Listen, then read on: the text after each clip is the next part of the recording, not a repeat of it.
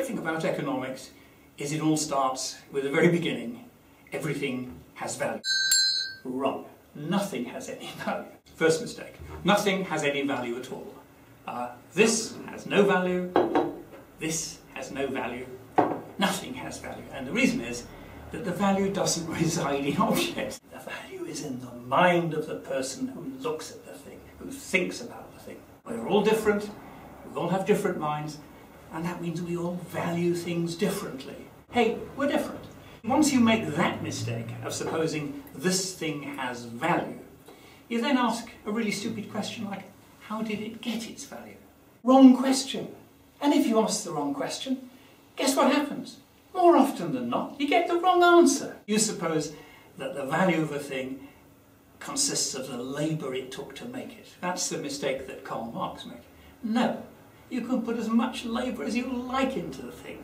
Guess what it's worth if nobody wants it? The answer is a big fat zero. It's worth nothing at all because value has to be based on demand, not on production. Because value is up there and because we're all different, we all value things differently. And that is the reason why trade takes place. We trade things because we value what the other person has more than the stuff we've got ourselves. And the very first caveman who said, oh, I like that skin. Look, here's a bone hook I've made. Let's trade. He wanted the furs more than he wanted the hook. The other guy wanted the hook more than he wanted the furs. So who got the better of the bargain? Wrong question. Nobody gets the better of a trade bargain. You only do it because you value what the other person has more. That is how wealth is created. The guy that gets the furs has something more valuable than what he had already, the bone hook.